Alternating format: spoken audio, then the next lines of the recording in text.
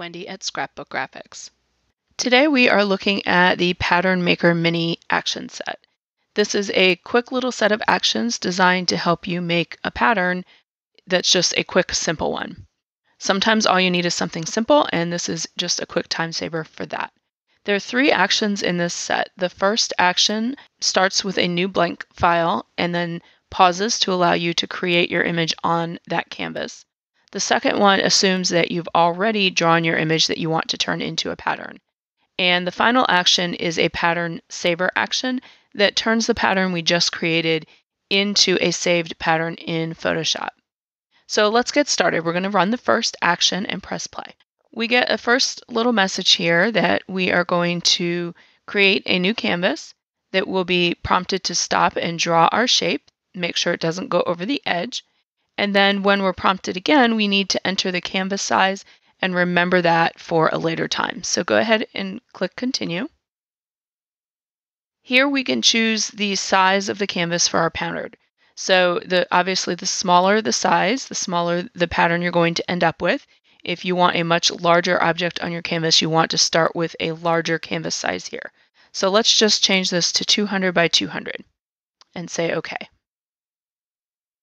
Now let's go ahead and press stop and draw our shape.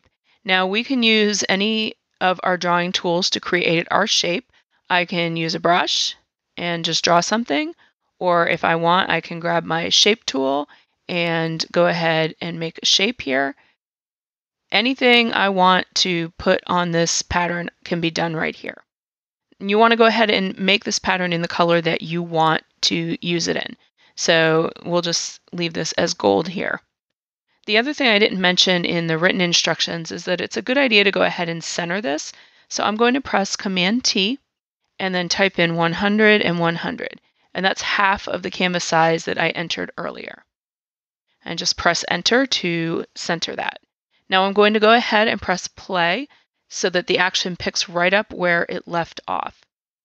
Here I can choose what color I want the rest of the pattern to be in, and I'm going to click Color from the drop-down menu and sample this gold color and say OK. And then just click OK. Now here, this is the offset amount. So remember when we selected our canvas size at the very beginning, I told you needed to remember that number. That was 200, so we're going to enter 200 by 200 right here and click OK. And now, even though this looks a little bit funny, this is our new pattern file. So let's go ahead and run the pattern saver so I can demonstrate what that pattern looks like. So I've clicked the pattern saver and I'm going to press play. This reminds us that in order for this to work, we need to have 2 layers here. They need to be named center and back. So after you run one of the first 2 actions, be sure you're not renaming these layers. And then press continue. You're prompted to name your pattern file. So I'm just going to use the defaults here. And now let's fill a layer with this pattern to see what it looks like. So I'm going to create a new document, 12 by 12. I'm going to add a new layer. And now we're going to go to Edit, Fill. I'm going to change this to Pattern. And then from the Pattern drop down, I'm going to go ahead and select the very last one that was saved. And there we go. There's my offset pattern. So you see this center arrow here was the original, and the action created the rest of this pattern here. And if you zoom in, you can see it's seamless and it all matches up perfectly. So let's go ahead and try out the second action. Now the second action assumes that you already have your document created with your object or drawing on it. So I'm going to go ahead and just create a new document. And let's do one at 100 by 100. Let's zoom in, and I'm going to get my pencil here, and I am going to just draw a quick little swish. And then let's go ahead and center that. Because this is 100, to center it, I need to put it at 50. And that is perfect. And now I can go ahead and run this second action. So press continue. The black is fine because that's what I started with. And now remember, this is a 100 pixel document, so 100 and 100 is exactly what we want. Press OK. And there we have our pattern for this one. So now I can click the saver on this one, and I can change this file name here. And then let's go ahead and close out of this document. So we're back here. I'm going to create a new layer and go to Edit, Fill, change it to Pattern, and select the new pattern and press OK. And there's my pattern.